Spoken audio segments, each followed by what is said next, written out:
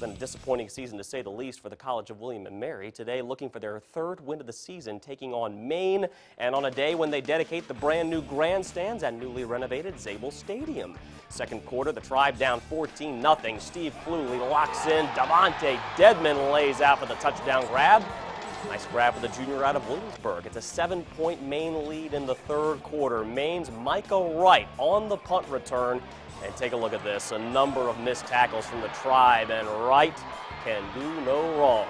63 yards for the touchdown. Tribe, though, not done.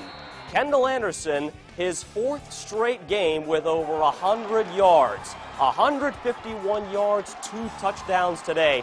That set up Steve Cluley. Quarterback doing it on his own. 4 yards out. And we got a 7-point game again. Last minute of the game, Tribe driving for the tie.